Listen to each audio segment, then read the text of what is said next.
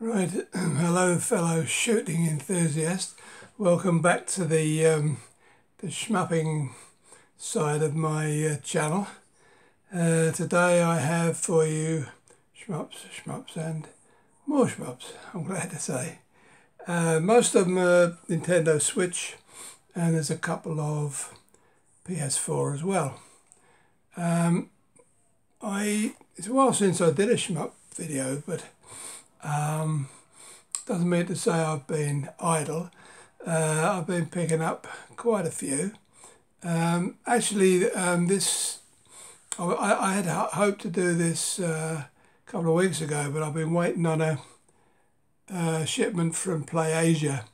Second shipment I've had from them. And the first one came in just over a week, and this one's taken just over 3 weeks. So I had figured on a week again, but that's why I'm a bit late with it. Not to worry.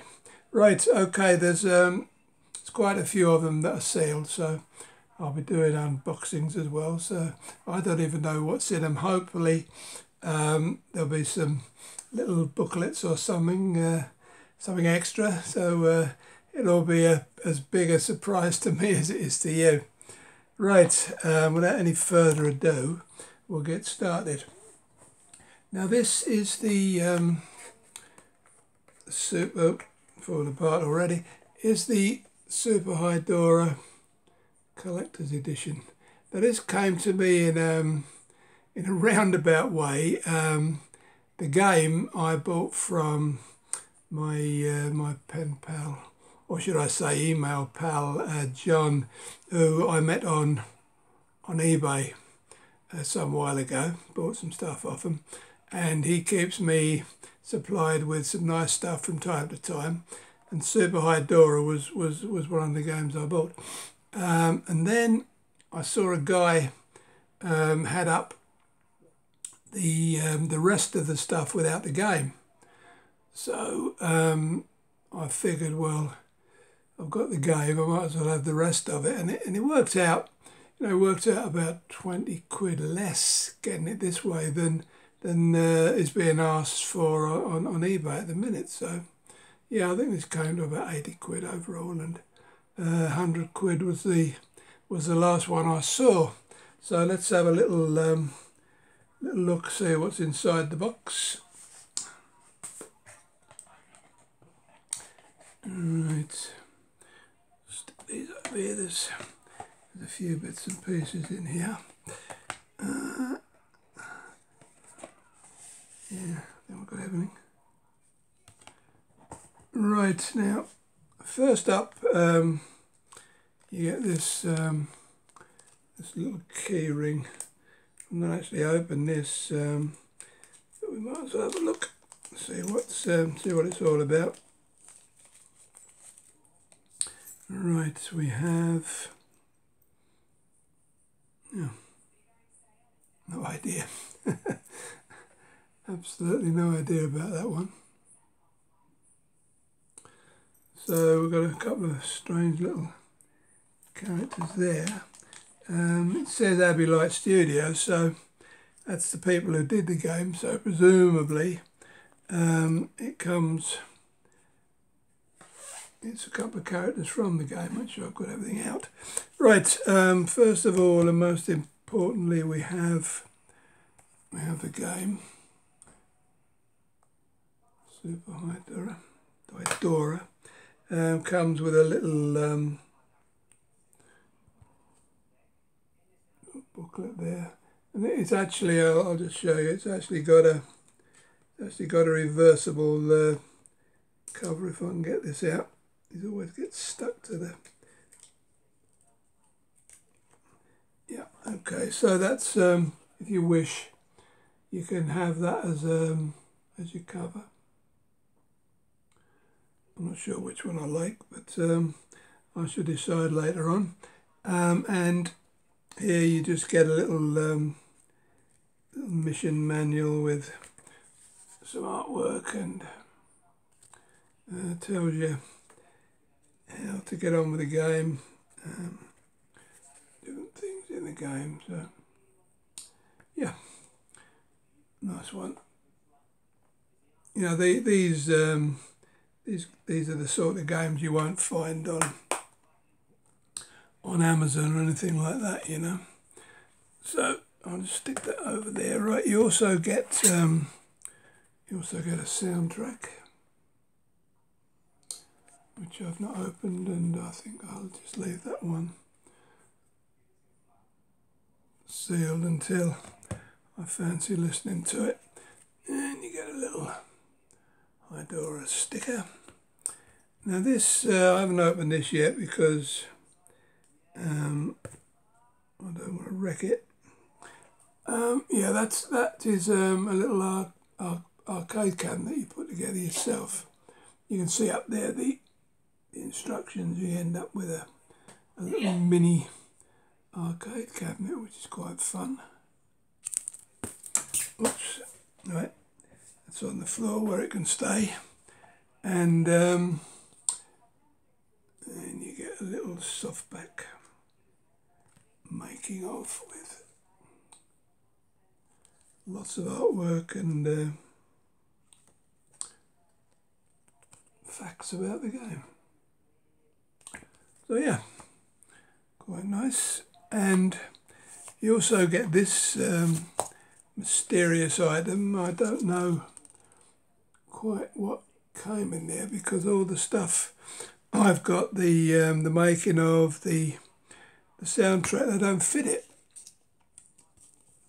So whether or not the game goes in there, it looks a bit looks the wrong shape for the game, as you can see. So yeah, I'm not sure what goes in there, whether it's just a bit of advertising or what. I don't know. So that is the Super Hydora Collector's Edition. You can see there all the bits and pieces that you get. That's the cabinet made up there. Yeah, so that was a nice one. Right, we'll stick all that out of the way. Righty, now from PlayAsia, I think I've got 4 games, so I've had 2 shipments. I mean, I don't know if ever you've used PlayAsia, but you know, some of their games are quite reasonable, actually. The only thing is, you've got a 20% tax to pay, but then there's no more charges. You know, you don't get any of these horrible letters saying you owe us another 30 quid for handling or what have you from Parcel Force or something. You know, so yeah, you've got to factor that extra 20% in. But at the moment, they've got a free postage deal. If you spend over, I think it's 83 quid, you get free postage. So excuse me, that's not so bad. Right, the first one I got from them was a very recent addition to the M2 shot triggers series, all of which are very nice. Now with this you get a couple of little cards. I think they're cards, and they might be stickers, not sure, not looked that closely at them. But yeah, 3 little cards. I can't remember, I think John might have sent me these. I don't remember getting them myself. He might have got it as a pre-order bonus, which of course I didn't do. But well, yeah, we'll stick them over there. Right, as I say, that's Zero Wing.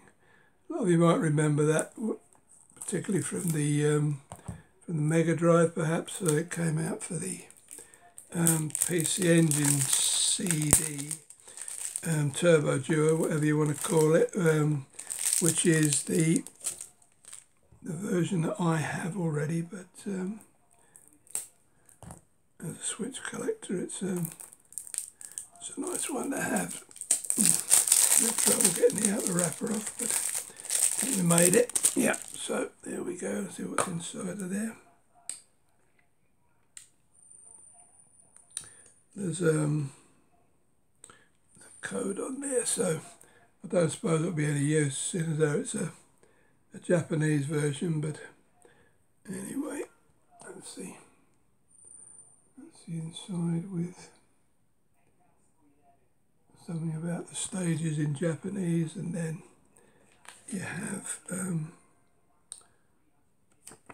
presume that's something to do with the controls. We have playing guide, it's up there.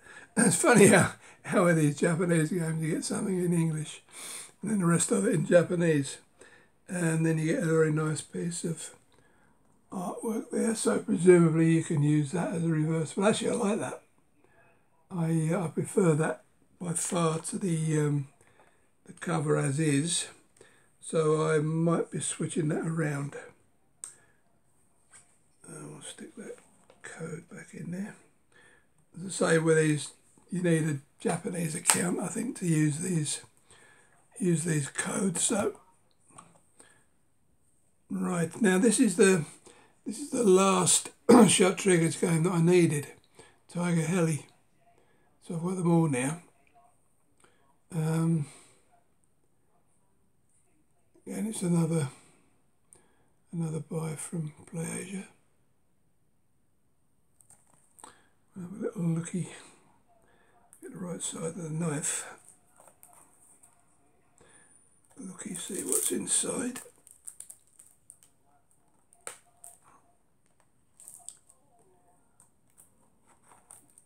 Right, there we go.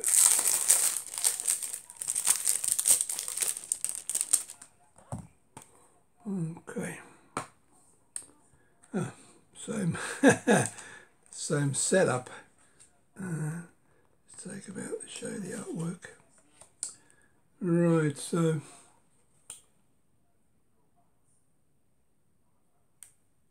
that's I think that's more the picture I've seen in the adverts for it. I'm not sure, but it's very, very similar to that one. Nice bit of artwork nevertheless, but you get the same little guide in there, and also the code, which I'll keep to myself just in case. I remember I showed a collector's edition for Destiny, the game Destiny, which I play a lot. Excuse me, and I accidentally showed a code, and I realised it went straight to the computer to redeem it, and somebody had already pinched it, so that was great. I'm going to take a drink to get rid of this cough I have. Right, and then another one I got from PlayAsia was the Telenet shooting collection. Gaiara's on it there. Avenger, which I remember from the PC Engine CD, Psychic Storm, which I remember, and then, well, I can't see properly because it's so small, but that's the games in there. I just thought it was an interesting one. It's not one you're likely to see around too often, but these are the sort of games that you know, you really need to go to PlayAsia for, and as I say, the prices are not that bad. So yeah, Telenet shooting collection, Japanese, as you can see at the bottom there. And what do we have inside? These are the sort of boring insides that you get on English games or European UK games. So yeah, that's not very inspiring, but I'm not going to be looking in there too often anyway, so it doesn't really matter. Right, now here's the one I got off eBay at a very reasonable price. It's an American edition, as you can see. Danmaku Unlimited 3.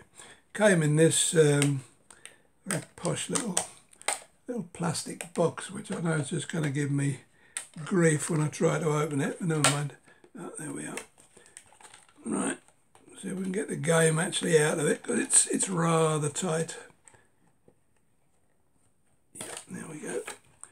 Stick that over there. Right, so that one's already open. Now this is one of the very few limited run games that I've got, because they tend to be rather expensive, prohibitively so. Some of them, as far as I'm concerned. But that is limited run number 24, so it's quite an earlier one.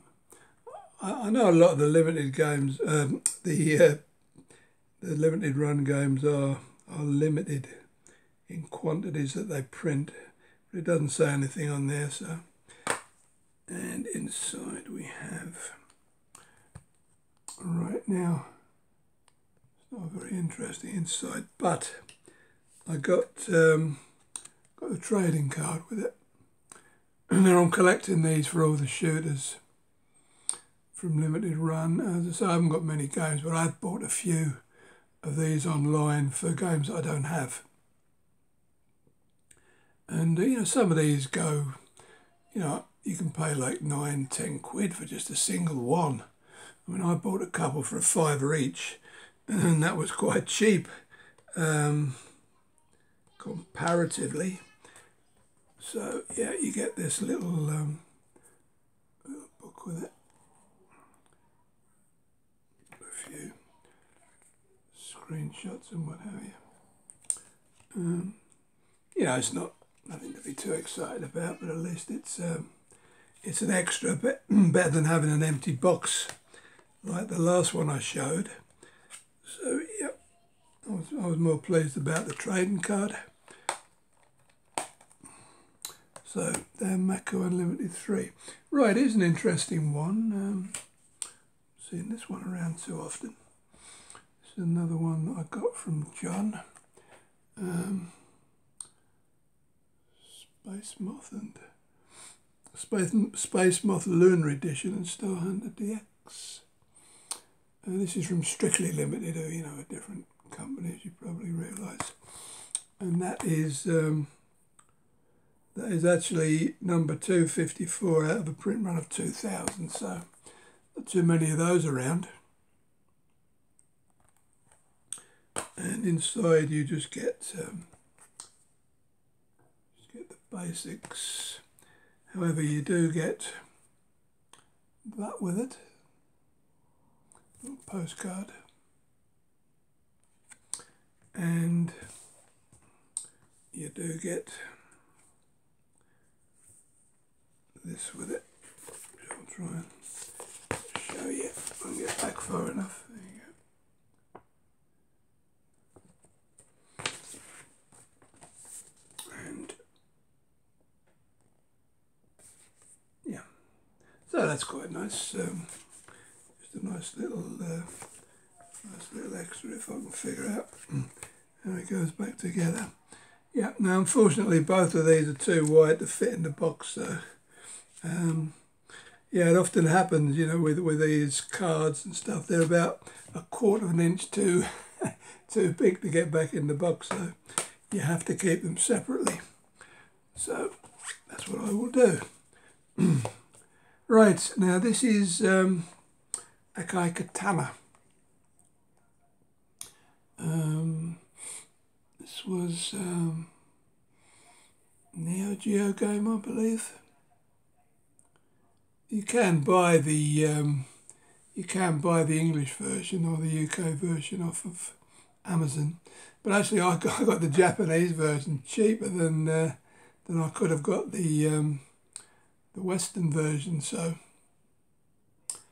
I was quite pleased with that. It's unlike most of the others. It's a horizontal scroller. From what I mean, I have played it before. Actually, it's quite good. And inside, just the artwork. This is the same artwork you get on the 2 folders that I showed you last time that you get for a pre-order bonus. Okay, So that's Akai Katana. Right.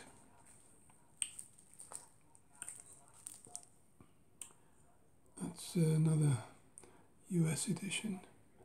Crisis Wing Elite. You can buy. This is from a company called Bazaar, I believe. And there's two editions of this you can buy. One's a $5 cheaper. This is the Elite edition, and this one I'll be able to show you better when I've actually unboxed it. When I unbox it.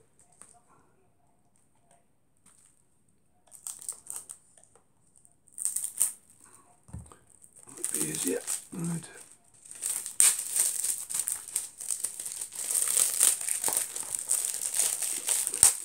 Right. Rubbish out of the way. Yeah, it's got got it all off. It's got a silverish tint to it, as you can see there. See it better on that actually. And that's the Elite edition. I think it's called the Elite edition because it's a more limited edition, and it's strangely enough it's a print run of 4080, which seems a rather odd number. But that's number 1015, as you can see there. I think I have a digital version of this on PS5, so I have played it. That's the artwork on the inside, and you get, let's have a look, see, sure there's no codes. No, that's your certificate of authenticity. And this is called Crisis Wing Confidential, which just gives you some info about the game with a bit of artwork thrown in. Yeah, always nice to have those little booklets, because of course you don't get booklets with PS4 or PS5 or any of the other Xbox. You know, they just stopped giving booklets out, instruction manuals. Right, right now takes care of the Switch stuff. Right, this is another John special. That's another M2 shot triggers. I've had my eye on this for a while, and John managed to get it for me. Ketsui Destiny edition. I haven't got a list, but it's actually Destiny. Yeah, so that's I'm actually getting more into PS4 shooters now because there are a few quality ones around. You know, I still concentrate on Switch, but if I get a chance to buy a nice one like that, it's not a particularly cheap game to get your hands on, so that's of course that's a cave game, of course. And then this was the other one I bought from PlayAsia. This is the second last shot triggers that I needed. Belgariga. Again, it's quite expensive online, but at PlayAsia it was quite reasonable. I forget how much, but it didn't break the bank anyway, let's put it that way. Let's get it sliced a bit better than that. I'll be able to show it to you. Yeah.